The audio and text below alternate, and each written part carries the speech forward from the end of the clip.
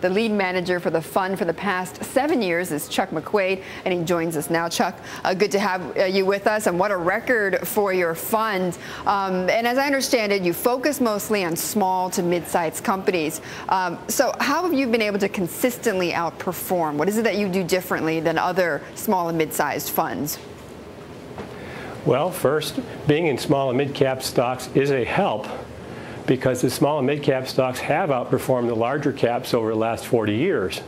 Small and mid-cap companies tend to grow faster, they're more innovative, and in addition, sometimes the small and mid-cap stocks are bought out by the larger companies at big premiums. Right. So in addition to being in small and mid, we have a sensible investment style, growth at a reasonable price. We want growing companies, but we don't want to pay too much for them. And that's avoided us from getting nailed by some of the bubbles we have seen in the last 40 years. And then finally, we've built a team of 23 analysts who are specialists in small and mid-cap stocks and who are really good at picking stocks for the fund. Right, but they're good at that. And does it make you more nimble? I mean, how does it compare vis-a-vis your competitors? Because, you know, if it were the case that small and mid caps always outperform, then of course anybody would just get into it and make money and make good returns. But what is it that you do? Is it that you're more nimble than your competitors because you've got this large team? Well, I wouldn't necessarily say more nimble. I'd say we've done three things differently. First, with the size of the team, we can pursue a lot of information about the stocks.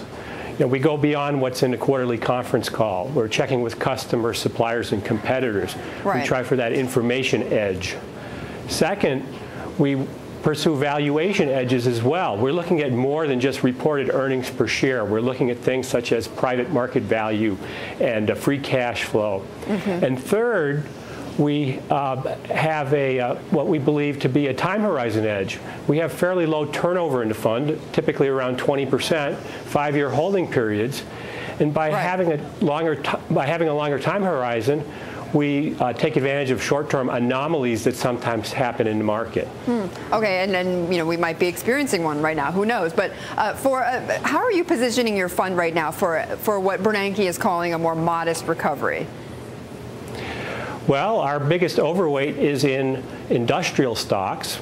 We think that the industrial area will do somewhat better than the consumer area. We note that a lot of large companies have very good balance sheets and are generating lots of cash. The large companies are hesitant on hiring new people, but they've got some pent-up demand in capital goods and in technology, where they've underinvested for several years and need to become more efficient and more competitive. Right. Okay. All right. So the biggest overweight in industrial. Interesting. Chuck, thank you so much. Thank you for joining us. Chuck McQuaid, the lead manager of the Columbia Acorn Fund, our best in class.